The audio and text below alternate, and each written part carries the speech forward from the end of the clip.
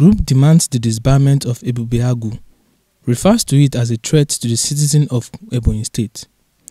Convener of Worried Nigerian Citizens, Moses Iduka, has revealed that Ebonyi State is under siege, that Linus Okorie was apprehended by the Ebubeagu unjustly and unlawfully.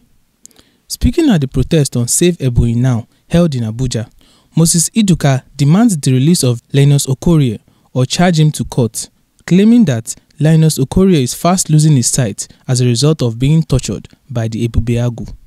However, Eze advises the Inspector General of Police, Alkali Baba, to disband the Ebubeagu before the youth take over.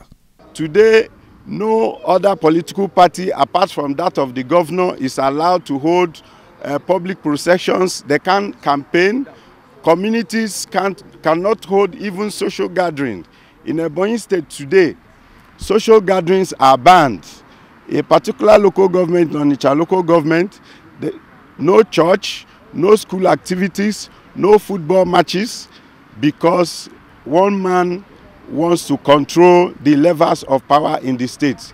In Ebonyi State today, anybody that is perceived to be against the government in any form is hounded, especially with the Ebubeagu security, arrested, abducted, tortured. Recently, the senatorial candidate for Ebonyi South under Labour Party, Right Honorable Linus Okorie, was violently abducted in broad daylight, tortured. In fact, it took the intervention of the police when it was obvious that people were going to revolt against the government and Ebubeagu. The police now went to the torture chambers of Ebubeagu in Ebonyi State Old Government House in Abakaliki, where they brought him out. As at today, the said Linus Okorie is still languishing in jail after being tortured. He's fast losing his sight. He can't see now, and he's just one of them. In fact, while he was in the torture chamber of Ebubeagu, he met some other 20 young Ebonyans. We don't even know if they are Ebonyans alone. Young people there who were chained in the Ebubeagu chambers, and their families don't even know their whereabouts.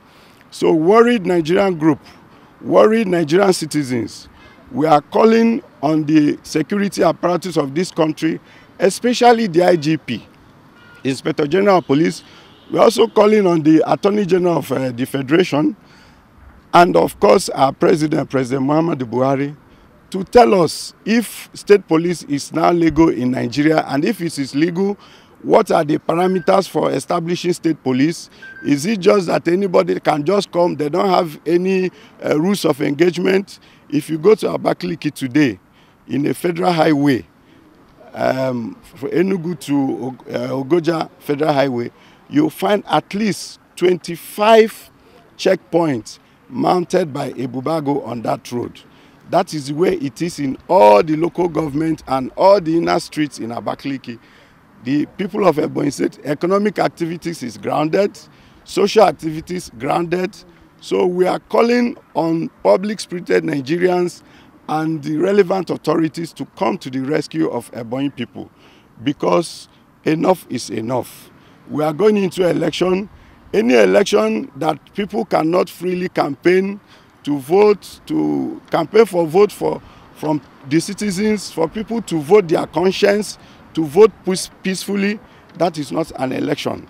This action, if not checked, is capable of truncating Nigeria's democracy.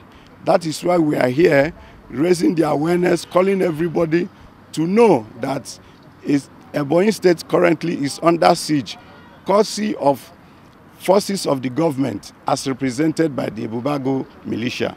The Ebubeagu militia has been terrorizing the land. We are no more comfortable. Our husbands, our wives, our children are no longer safe in the hand of Ebubeagu in Ebonyi State. That's why we have come to say that the Inspector General of Police should help us to disband it. There was even a press release by the Inspector General of Police saying that all other security outfits that is not a legitimate security outfit recognized by the federal government in Nigeria should be disbanded, Ebubeagu inclusive. We don't want to take laws into our hands. That's why we are complaining officially, so that the government and the media houses should intervene to help us address the situation.